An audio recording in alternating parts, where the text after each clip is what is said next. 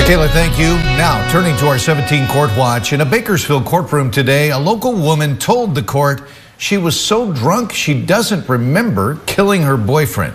And after that stunning statement, she was sentenced to 10 years in prison.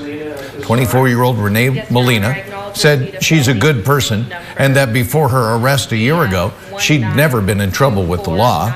She told the court that what happened early on the day of December 4th, 2022 remains a blur.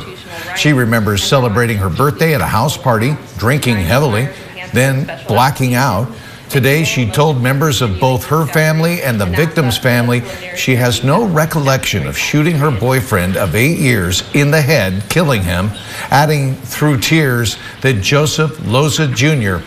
did not deserve to lose his life.